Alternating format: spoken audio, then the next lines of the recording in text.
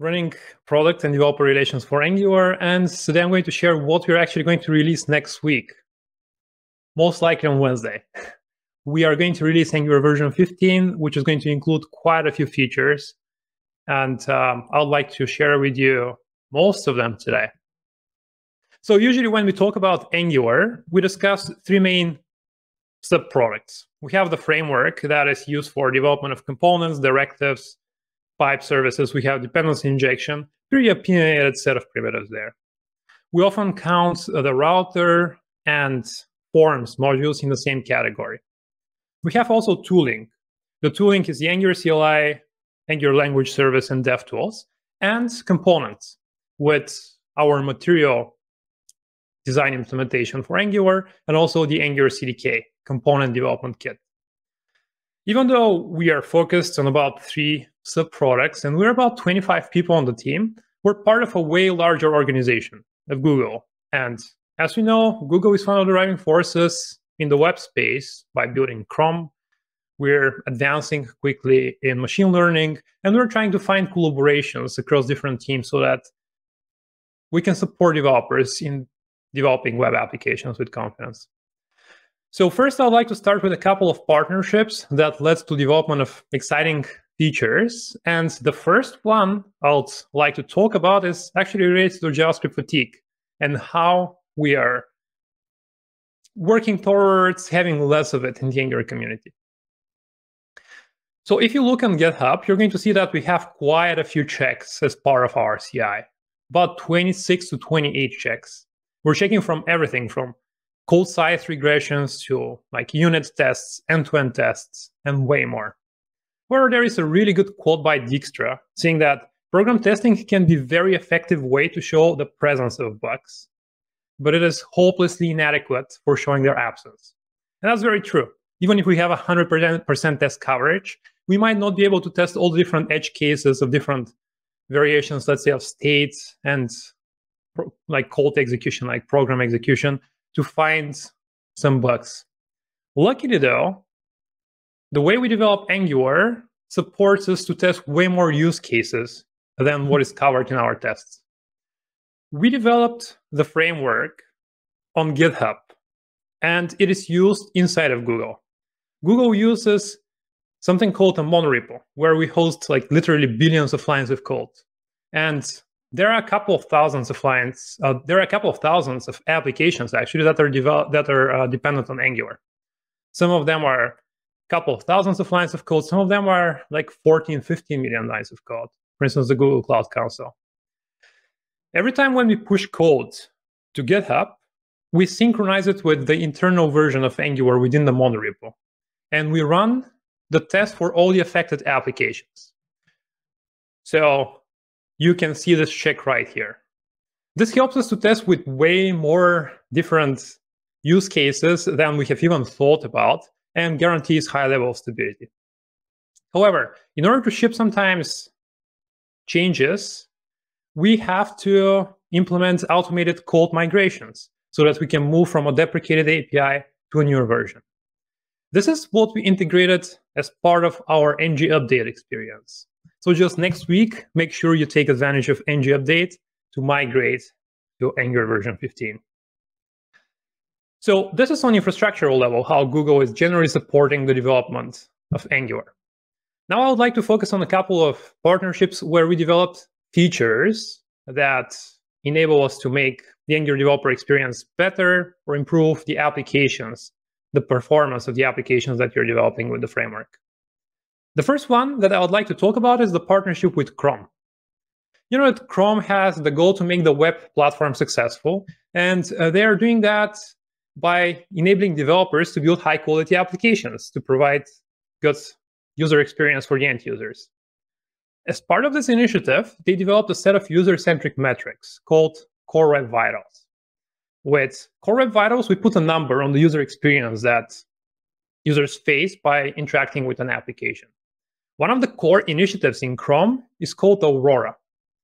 Aurora is supporting web frameworks, Angular, including Next.js, Nuxt, and others, in order to deliver better Core Web Vital metrics.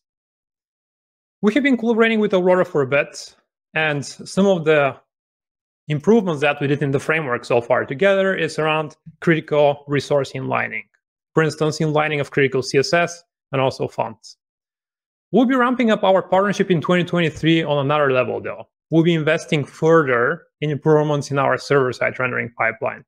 But something that is going to be primarily part of the version 15 release is our image directive that is optimized for Core Web Vitals.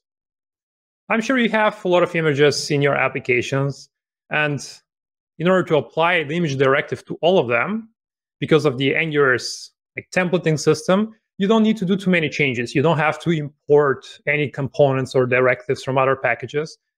You just need to import your directive once and apply it to your app module. From there, you can opt into using it for your images.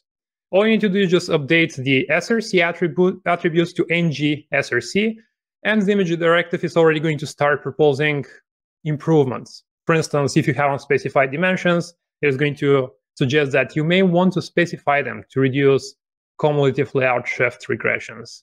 It is going to propose you to add pre-connects and many other optimizations.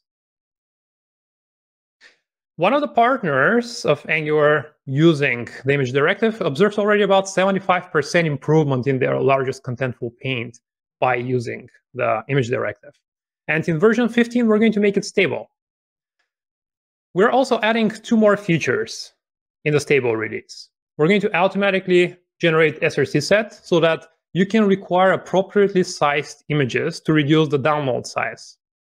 And, well, specifying width and height is not always what we love to do, and sometimes we can't even do it. The size of an image depends on the parent container, for example. That is why we're experimenting with a fill mode feature that allows your image to stretch based on the size of your parent container. And from there, still, we guarantee that you're not regressing in terms of cumulative layout shift and other Core Web Vitals metrics. I mentioned server-side rendering. Well, the improvements that we're going to do in server-side rendering in 2023 are primarily related to updating our destructive hydration algorithm to a proper hydration, where we'll be reusing the DOM structure that is built by the server rather than re-rendering from scratch. However, we also see that the hydration or the client-to-server transitions in front-end frameworks, they're evolving really fast. In Google, we have been using the concept of resumability, for example, for close to 10 years now, and would like to experiment this in Angular as well, because we see that with frameworks such as Quick, it is getting traction externally as well. We see partial hydration getting traction too, and we'd like to see what would be the evolution of all these solutions in the JavaScript community and pick the best one that fits the Angular goals and design. So in 2023, we're probably going to come up with a more advanced hydration strategy that we're going to share with the community, but you should be definitely expecting non-destructive hydration first. Paul also mentioned ESBuild. Well, we're doing some experiments with ESBuild. Now, when you run ngbuild in Angular, we're going to use Webpack. We're going to bundle everything together, pass it, in fact, to ESBuild, and finally to Tensor to produce the optimal output. In conversations with Evan Yu from Vite and Vue, and just broader look at the JavaScript community, though, we decided to replace this whole complicated build pipeline with only ESBuild so that we can produce your final output. It has its own trade-offs, but we observed currently that the speed of the code builds is about 57% faster, which is, I mean, a significant improvement, especially if you don't have the opportunity to apply this caching in your CI pipeline. In this case, ESBuild is going to produce optimal results for you. This feature has been available as experimental in version 14 projects. So in order to give it a try, just update your angular.json and replace the current browser builder with the browser ESBuild builder. What is new in version 15 is the watch mode. So now you'll be able to specify ngbuild --watch, which will allow you to make changes in your application and get incremental builds. All right, we discussed how Angular is kind of like a batteries included or you start with best practices from the beginning.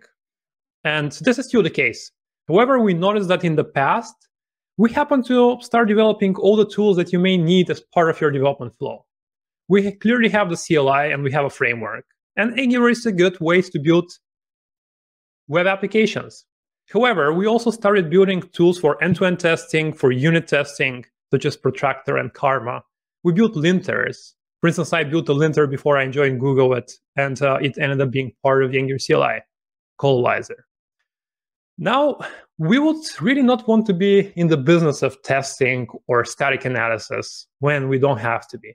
We're good in delivering tools for building web applications, so that's what we want to focus on. That's why we're going through a new strategy where we would like to meet developers where they are. While we still encourage you to follow best practices with ng-test and ng-E2E for end-to-end tests, we'd like to enable you to pick the tools that you want. For instance, you're now able to use Cypress, Nightwatch, or WebDriver IO when running end-to-end tests. Next year, we will be investing to do the same for ng-test. So we were working with testing vendors to select the best tools for the job. And part of the reason why we decided to go this way is because of our developer satisfaction survey, which we're really grateful to all developers for engaging with it. We have about 20 to 25,000 responses. And to my knowledge, this is the biggest front-end survey out there, which allows us to gather a lot of very useful insights. Looking at the developer survey over the past few years, we noticed that debugging is a pretty challenging topic for most developers. So we decided to implement some improvements there.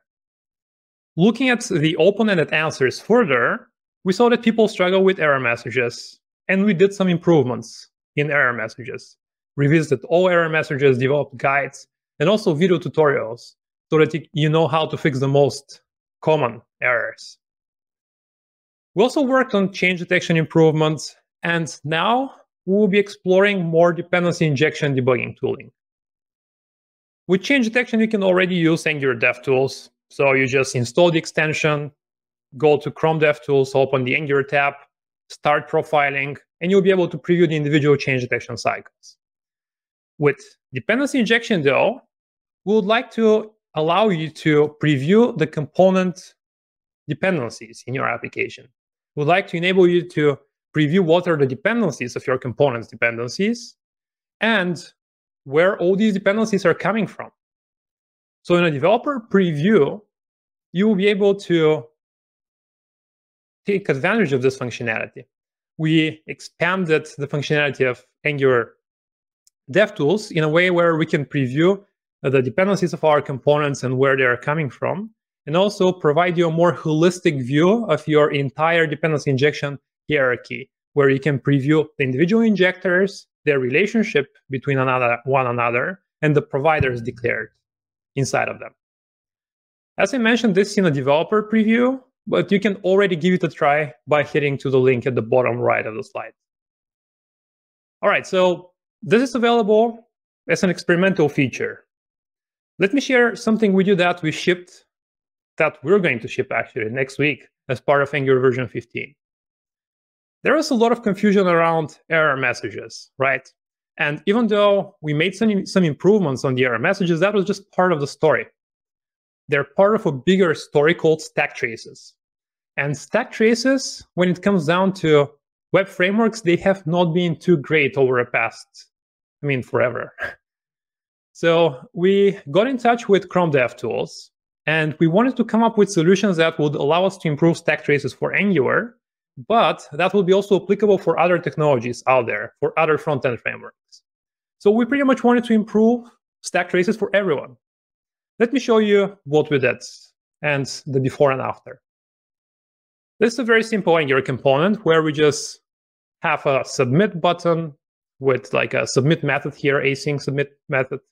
We set loading flag to true, send a request, and set the loading flag to false. Currently, if you get an error in this component, your stack trace is going to look like something like this. How do you even understand what happened in your application? You just see a single call frame coming from the app component, and everything else is coming from either Zone.js, the Angular runtime, or RxJS. So we did a few iterations. First of all, we changed the Angular CLI to update source maps of scripts coming from Node modules and instrument Chrome DevTools to ignore call frames coming from Node modules to make the stack trace relevant. After that, Chrome DevTools developed a new API in partnership with us called the Async Stack Tagging API that allows us to stitch different asynchronous stack traces, for example, from micro or macro tasks together into a more complete overview of what is going on in your application. For instance, you can see that the user pressed a button here associated with the listener. After that, we called submit, we called the request, called fetch, and finally something happened in our app component. And finally, we will be collaborating in the future with the TypeScript team to improve stack traces further by changing source maps for generated code that is coming from templates, so that stack traces are also friendly. This is already a significant improvement, having a readable stack trace. But what I love the best about this feature is that it works out of the box with Chrome DevTools. So when you're stepping into a function, you're not going to go into Zone.js or RxJS or Angular's runtime at all. This is going to be available next week in version 15, so make sure you run ng updates. Another partnership that allowed us to ship improvements in the components part of Angular is with the material design team. Material, they're developing the specification for material design and also maintaining a set of primitives that implements this specification. So for a while, we have been building our own components, and Material have been having their own primitives, and we had to try to keep up with the changes in their styles. With our MDC web effort, we would like to reuse the styles coming from material design. So we had to adjust the structure, the DOM structure of our components to match the selectors of MDC. This took us some time, as you can imagine, but in version 15, this is now stable. So you'll be able to use the material design components based on MDC primitives. In order to update and take advantage of this feature, you just need to go to your application, update to version 15, and run the following migration. Just ng-generate Angular material MDC migration. If you're depending on mgdeep to specify styles and override styles of material, keep in mind that this may break your overrides. And also, if you're using tests, if you're writing tests, make sure you use the Angular test harnesses, since the DOM structure of our component has changed. Another feature in version 15 is the range input of Angular material. This has been the fourth most requested feature in the Angular components repository, and well, it's going to be part of the release next week. Now I would like to spend some more time talking about more fundamental changes that we're planning and working on in Angular, and some of them they are going to land next week in version 15. We are aware that Angular sometimes could be overwhelming for beginners. So we have been revisiting the individual concepts one by one and trying to figure out whether they're essential for the framework or not. I'll recommend you to check this talk by Alex and Jeremy from ngconf, which should be on YouTube anytime now. But in general, we agree that core for Angular are best practices. We would like to enable people to scale their applications. You can start with a hobby project, and you should be able to incrementally adopt best practices so that you can scale your application to like hundreds of thousands of lines of code. Also, we would like to provide the tools you need to build high-quality apps. That's why we're partnering with Cypress and with folks from the community on tools for static analysis and end-to-end testing. Stability and security are also critical, and also the community. So we were thinking, are ng modules really Angular? Are they critical? Are they a critical part of Angular? I have a personal story with ng modules. So I, in fact, wrote a book about Angular before I joined Google. And the publishing house said, let's publish the book right now. It's Angular version 2 RC4. So let's just publish your book so we release it before Angular is stable, and Angular is already on RC, so nothing should break really. So I said, sure, yeah, let's do that. And well, Angular broke. The next RC, we introduced ng modules. And my book got outdated about like a couple of days after we released it. So one of the first things I did when I joined the team was to make ng modules optional. And back then we were rewriting Angular with Ivy. As you can imagine, well, we couldn't merge the pull requests that easily. But finally, in version 15, we made them optional through the new standalone component APIs for standalone directives and pipes as well. Pretty much that's a 30-second overview of how standalone components work. Rather than having to have an ng module to declare what directives, pipes, and components should be available in the context of your template, you specify them in an imports array that is part of the component metadata. This feature enabled a lot of other features. For example, currently the most popular feature request in the Angular framework repository is the ability to add directives to host elements in components. We were only able to ship this feature because of the new standalone directives API, which makes directives self-contained. Let me show you what this feature is and how we actually made it, in my opinion, way more powerful compared to the original request. We kind of introduced a new paradigm for code reuse in component models. So here is the Angular mat menu, which has a selector mat menu. So we're using it in the template as, well, with its element selector, element that is matching the selector of mat menu. What we would like to do is enhance mat menu by adding directives to the host element, to the already rendered component. There was no easy way to do that. Some people were resolving this by using inheritance. Sometimes inheritance is not a bad idea. In this case, mat menu really extends CDK menu, and this makes sense. It is a proper is-a relationship. So it's really, mat menu is a more specific implementation of the CDK menu. However, if you would like to add has_color directive, you'd have to use multiple inheritance, and well, TypeScript doesn't support this, probably for the better. What we did was to come up with a new kind of paradigm for code reuse that is kind of a mixture between inheritance and traits, or mixins, where you can specify the directives that you're using within your component metadata, and compile time will be able to select the proper inputs from each one of your directives so that you can use in your mat menu here only the inputs that actually make sense in the context of your component. This is already available in our RCs, and it will be stable in version 15 next week. Standalone components also allowed us to make improvements in the router as well. Probably, you know, if you have to declare a route right now, you often need the routing module, and it's just a lot of boilerplate that were so unnecessary. What standalone components enable us to do now, or optional ng modules, is just declare your routes as this simple array where you have your path, load children, which is for lazy loaded module, and you just return the routes from this lazy loaded module. You can make this even simpler if you have a default export.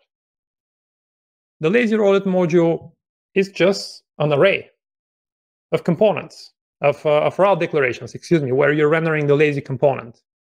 And the way you stitch everything together is in the Bootstrap application call, where you provide the providers with provide router, where you provide the routes with provide router, specifying as first argument the routes. And that's it. This is going to be also available in version 15 next week. But another improvement in the router that I'm even more excited about is around guards and resolvers. This is a traditional way to define a guard, which defines whether the user of your application will be able to open, in this case, the user ID page. This is by adding this injectable logged in guard, where we're injecting the login service, and in can activate, we're checking whether a user is logged on or not. With version 15, we're introducing functional guards that use the new inject function for dependency injection, which allows us to make the route declaration way simpler. Here, you just need to inject the login service and check whether your user is logged in, and that's all. As I mentioned at the beginning of the presentation, now we're looking into, is Zone.js Angular? Do we need to have Zone.js in order to enable people to develop, to be productive with Angular? Of course, we don't want to break existing applications, so Zone.js is going to continue existing, but what we can do and what we can add on top of that so that we can speed up Angular, since Angular change detection is really fast, just Zone.js sometimes invokes it more frequently than required, and also to make it more local. So revisiting change detection, we're looking into what actually triggers change detection. Currently, all the asynchronous tasks, pretty much anything that at any moment when we assume that something might have changed in your app, we're running change detection over the entire component tree. This is a little bit redundant. We're also revisiting how do we detect for changes. Are we going to run in the entire change detection in the entire component tree, or only in a couple of components? As I mentioned, the actual change detection is fast. We are compiling templates to very fast JavaScript instructions, but the scope of the change detection has been suboptimal for sure. Pavel and Alex from my team, they have been doing experiments, and one of the experiments that Pavel did, for instance, is using signals from Preact in an Angular application. So this doesn't mean that we're going to go with Preact signals. They're great. They might just be not fitting the Angular's, might not be the ideal fit for Angular itself, but this is something that we're just exploring the space of reactivity with signals and variety of different ways to trigger change detection and detect for changes in components that are part of your component tree rather than the entire component tree globally. Other questions that we have been looking into. Are templates Angular? Can we do something to simplify the Angular component declaration? Are classes Angular? Should we always use classes for declaration of Angular components? These are questions that we haven't answered to ourselves just yet, and we'll really value the opinion of all the Angular developers out there, or pretty much all the participants in the JavaScript community, so that we can decide where we should head in 2024. If you're interested in following further what is going on in the Angular world, I would recommend you to check our roadmap at angular.io/guide/roadmap. We're updating it about twice a year or so, and it is up to date as of November 5th. Also, we're publishing a lot of resources on YouTube and Twitter, so if you want to stay up to date with the latest advancements and individual features, make sure you check our social channels. That's mostly what I had for you today. As a recap, I just want to reiterate on the main focus that Angular has. We really want to enable developers to be on the performant path by default. This is the reason for us looking into improving the server-side rendering experience and the reactivity model. This also has an impact on the developer experience, which is core part of our priorities as well. And also at the same time, we would like to meet developers where they are and leverage the tooling ecosystem. That's all I had for you today as part of this presentation, and would love to answer the questions you have for me.